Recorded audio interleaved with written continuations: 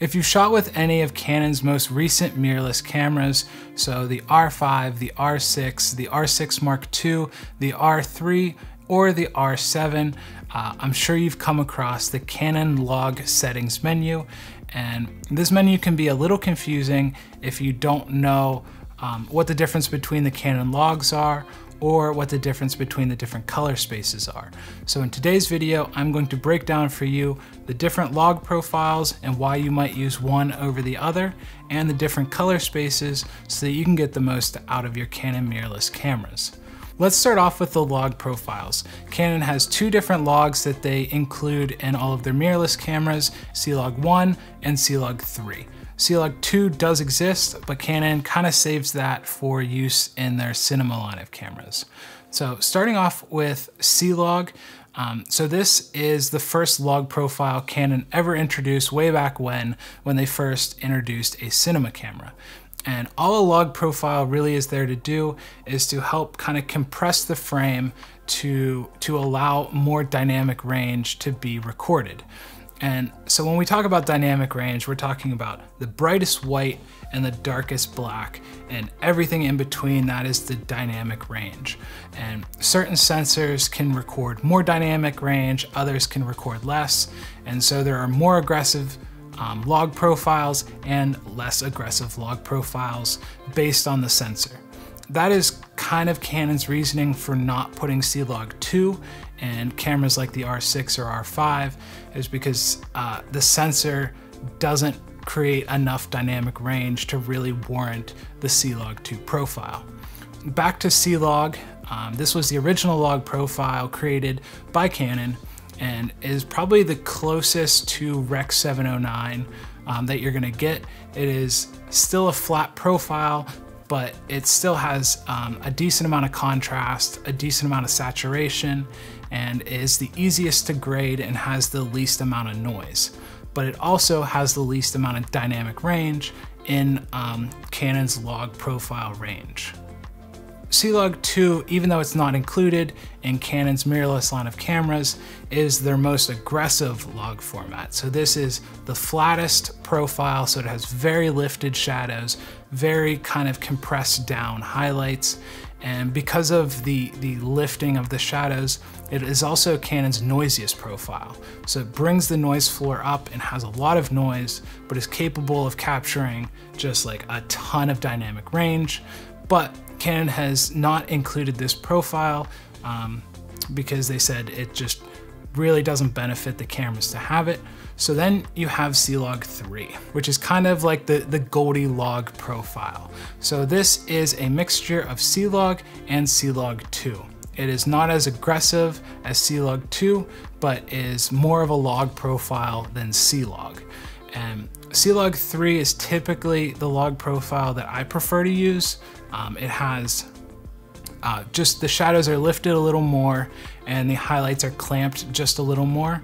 And on the Canon R6, I've noticed about a stop more of dynamic range between C-Log 1 and C-Log 3. So if you want the most dynamic range out of your mirrorless camera, C-Log 3 is the profile for you. There is a trade-off though. To get more dynamic range, it is lifting those shadows, increasing the noise floor, and so C-Log 3 is a little noisier than C-Log. If you're just looking to, grab a shot, transfer it to your phone and post it, I would do either Rec 709 or C-Log preferably. C-Log you can kind of get away with not grading because it's not as an aggressive of a log profile. C-Log 3 definitely needs post-production before you post it anywhere. So if you are going to be shooting with the idea that you're going to be editing later on, C-Log 3 is my preferred profile and probably what I would shoot in like 99% of the time with my Canon R6. Now if we take a step back and look at color space and log profile operate independently of each other. So I think there's a misconception that by shooting in a different color space, you might get more or less dynamic range, but that is not true. Color space is just affecting how many colors and what the color values are being recorded on the camera. And then the log profile kind of determines how much dynamic range or how bright the whites and how dark the blacks are going to be. And so if you're worried about dynamic range, C-Log 3 is going to give you the most, regardless of what color space you're shooting in. Now, if we look at the color spaces, if you're shooting in C-Log, you have two different color spaces available, and that is BT 709 and BT 2020. If you're shooting in C-Log 3, you get three different color spaces: BT 709, BT 2020, and Canon's Cine Gamut. And so a quick breakdown of these color spaces is BT 709 is pretty much the industry standard. So if you're shooting for web use, for social, for television, BT 709 is the color space that basically the whole industry uses. BT 2020 is an expanded range of BT 709, and this is more for kind of HDR use and HDR video. And now if we look at Canon Cine Gamut, this is the widest of all the color spaces, and this was developed by Canon to allow you to transform into any other color space. So if you would shoot in Canon Cine Gamut, you can then use a transform LUT provided by Canon to transform your footage into the BT 709 space, into the BT 2020 space, or into the DCI-P3 space. And DCI-P3 is mainly used for digital projectors. So if you are going to be mastering your film for projection, that is why you would use DCI-P3.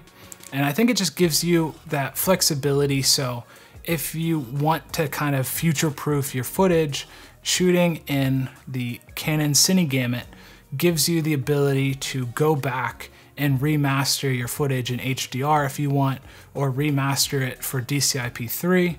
Whereas if you do shoot in BT 709 or BT 2020, you don't have the ability to transform that color space like you would with Canon Cine Gamut. If you're going to be shooting C-Log 3, I would definitely recommend shooting in the Canon Cine Gamut because it just gives you the greatest amount of flexibility. And also, if you are into using different LUTs, or you have filmmakers out there that you want to kind of emulate how they look, the Canon Cine Gamut is what most filmmakers use when they are creating Canon LUTs, and so your footage will be more compatible with that.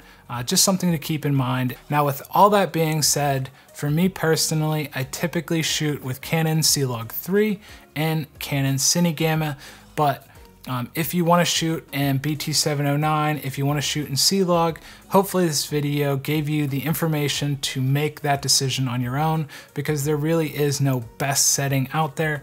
Everybody is going to have different needs, and that is why these cameras have different log profiles, different color profiles, and hopefully this video helped you to kind of understand that, and hopefully it makes you a better filmmaker. So thank you guys so much for watching. Hopefully this was helpful, and I'll see you in another one.